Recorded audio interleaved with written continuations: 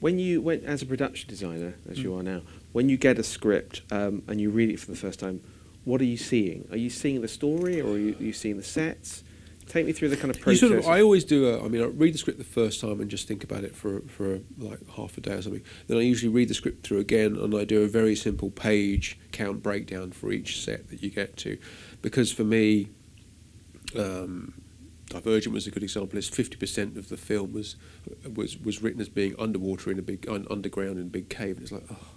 So sometimes people won't be aware of that, and you need to think. Go through all those things to work out that stuff.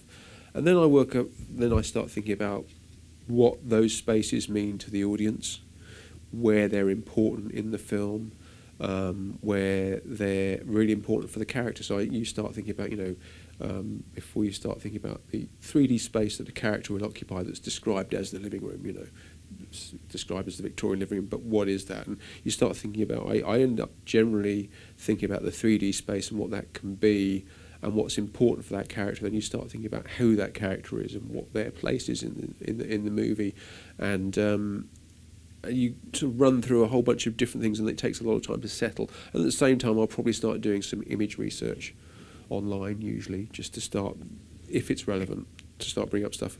Occasionally employing concept artists, but generally that's like a step too far at that point. It's important for you to be able to talk to the director about what's important for that character at that moment. It's also important to have an appreciation of what you might have to explain as a story beat for the audience. A good example of that is if you've got a factory, or I think in Divergent we had an underground quarry where there were lots of rooms off the quarry, which I discussed with the director as bringing it out of the quarry above ground into abandoned buildings. But you're walking down corridors in a lot of places, and it's important, the audience might need to know that at the end of that corridor there's a room where something bad has happened before. So you instantly, as well as designing the corridor to give you that feeling, you need to make it recognisable, so that the second time the audience is heading down there, they have some sort of apprehension. So you have to start thinking about that kind of stuff as well. So there's loads of logistics. Most of the time I spend a lot of time thinking about what that set, room, environment needs to be for whatever happens in the story in there, or the character who inhabits it.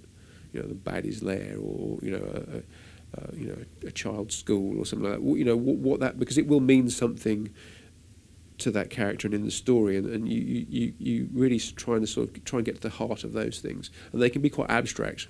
You can decide that the main thing the whole building has to feel is safe. As long as that's fine, then you work away from that. You make sure that nothing you do from your gut gets you out of that sort of feeling, and those kind of things. That's why it's very different being a designer to being an art director, where none of that. You're just making sure a product within those sort of remits that have been described to you is done. And in terms of your process, do you sketch yourself? Do you like still drawing, or do you do 3D models? So I do a lot more 3D modelling lately than I do sketch, because usually it's about very quickly showing a 3D environment, because it's much more real to what you finally feel and see. And it's also good because you can generate a 3D model, and I like the fact that when you show someone on a computer screen a 3D model, you're looking at it on a 2D plane. So it's very much like the view you'll get with the camera, rather than looking at a card model, and you can explain what the set's going to be, but it's no good for working out how camera shots are going to really work. It doesn't give you anything like the information. I'll sketch plans, mainly to just talk about progression of spaces.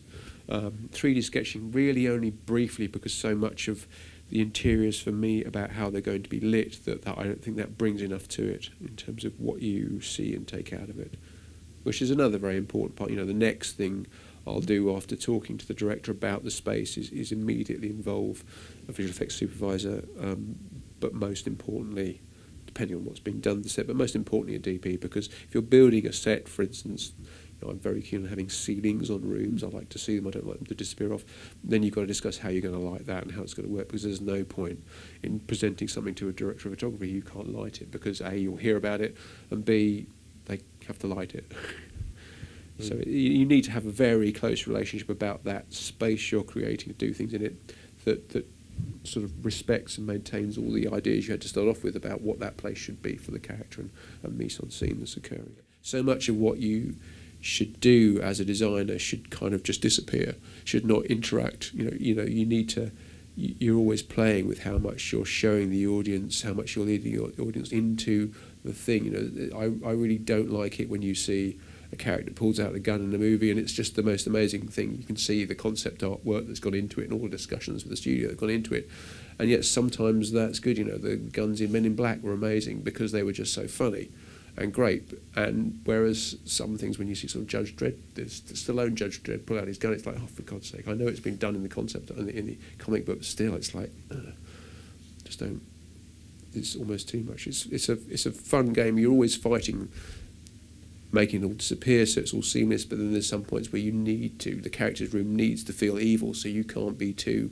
You can't take a back foot too much because it just won't have that effect. Or it's how you make it look evil. Do you make it something that's in your face, or do you do just something that's as sinister thing as a result of a series of shots?